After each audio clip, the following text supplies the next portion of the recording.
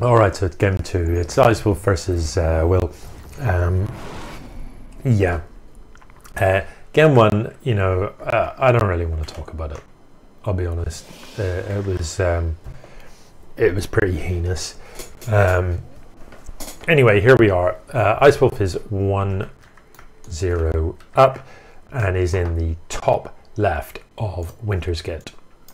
Will in the bottom right. Winter's Gate is a much more normal map, so you know, arguably it could take them even longer to actually attack each other this time, but we'll see how that goes. So this is already a bizarre opening. It's gas first, double gateway from Icewolf, normally indicative of somebody wanting to get aggressive, and I wouldn't mind seeing that, to be honest. After the 30-minute game last time, I'd quite like. He's gone again for this early forge. I'm not sure if he's going to use it for much, but you know, it's there. You know, it is worth bearing in mind, just because you can build something doesn't mean you should build something. You know what I mean? Just because when you look on the little tab down in the bottom right and you think to yourself, these are the buildings that are available for me to build, doesn't mean that you should just build one of each of them. Just saying. Anyway, the side core is coming out, so that is going to give Icewolf access to stalkers. And you can see how far ahead he is at this very moment. If we snapshot, you know, there's no tech here. There's a single gateway compared to 2 gateways and a side core. So, you know, Icewolf can just build stalkers and various other things, march across the map and win. Literally could just A-click right now and the game is over. He's won. You know, literally F2, A, click here, and that's it. This game ends. But I don't think that's what's going to happen. Instead, I think what we're going to see is a large sort of accumulation of units at the top of the ramp. No. Come.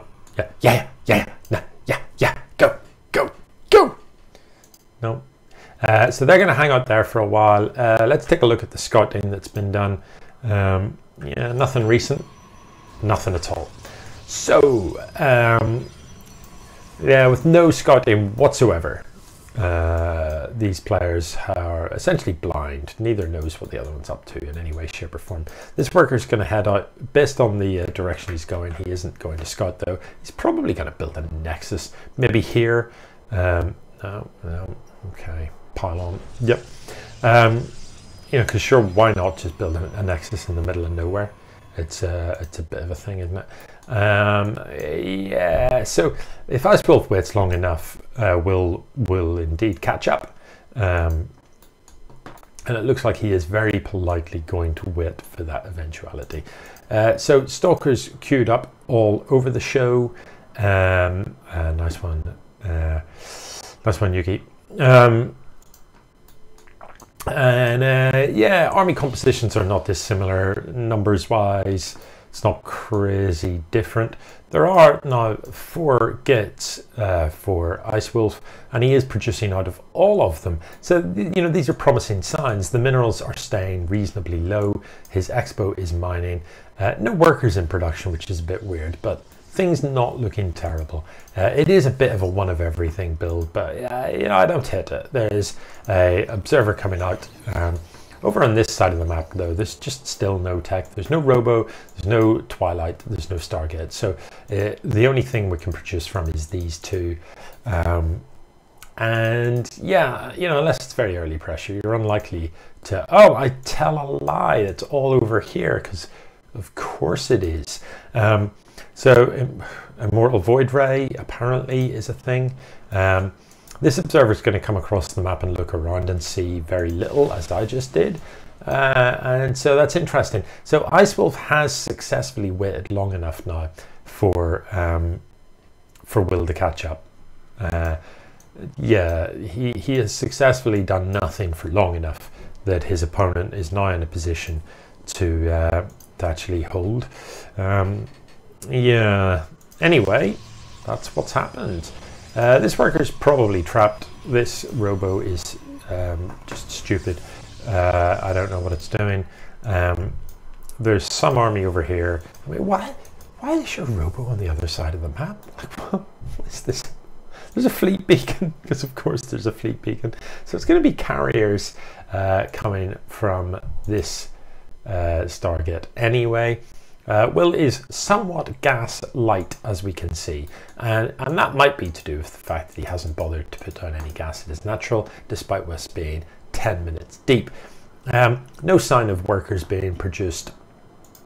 Over on the other side of the map, second gas coming down at just gone the 10-minute mark, and this weird mismatch. Phoenix are awesome. I love Phoenix. I do like Phoenix play, but you do have to micro them. You can't just like, they're kind of, this Phoenix parked here is literally doing nothing for you. Phoenix can be great units, but you can't just like park them and hope for the best. They do something they won't. Right, still no workers being produced, still no gas being mined in there. However, look, there is double gas up here, just nothing mining from it. So that is very special indeed. This is still a thing. Yeah, so I'm beginning to suspect that Will actually plays SimCity. And we've got like some sort of sneaky SimCity player going on here. This is not SimCity, just to clarify. This is a game of war. I know it doesn't look like it because 12 minutes in, no war has happened at all. Like nothing. Has anybody killed a unit? Let's find out. One worker has died, and that worker, I believe, was not sort of hunted and killed. I believe it walked to its death by walking into an army. Maybe I'll just tap the speed up button and we'll go just a little bit faster. So Ice Wolf at 160 supply now is, it's a pretty weird mismatch of stuff, but he has got charge, he has got thermal lance, that's the extra range for the Colossus, he has got 1-1, he has got blink. These are all good things. Meanwhile, on the other side of the map, Will has got warp prism speed. I don't believe he actually has got a warp prism. Oh my goodness, here it is. Look, there is even a disruptor in the mix. Nobody knows how to work the disruptor, so it's going to do nothing. The Mama ship turns up about a week too late, and that's the that's the somewhat disappointing. Say disappointing, predictable. Let's just back it up here and see what happened.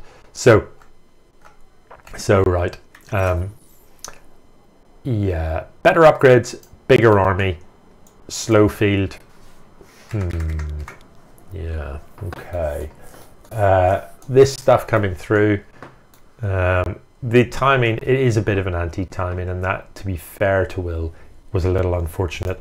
The Mama ship has turned up just in time to cloak everything, but these units coming through the slow field and just getting ruined.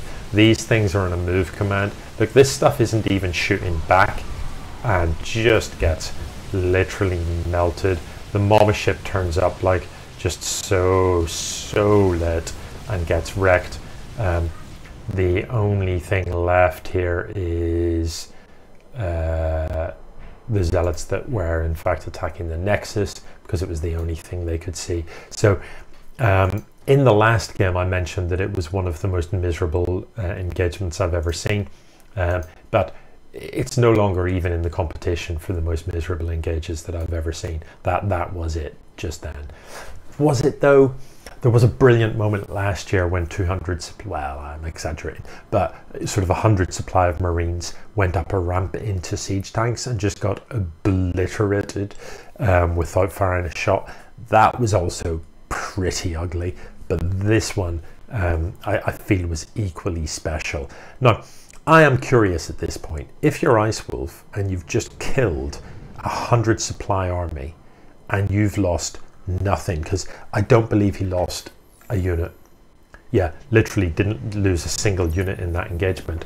Why are you still in your base?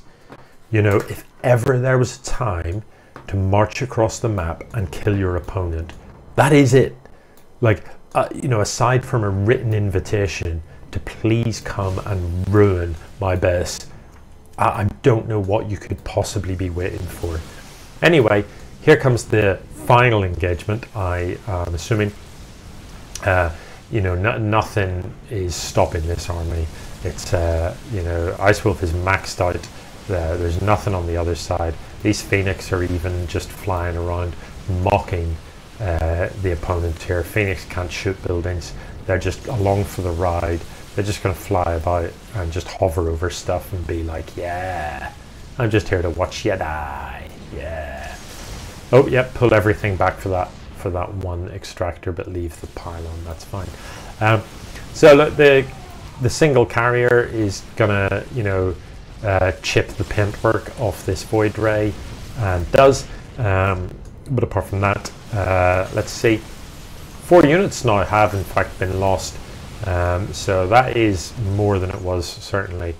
Yeah, the time bomb's a little lit, but hey. GG.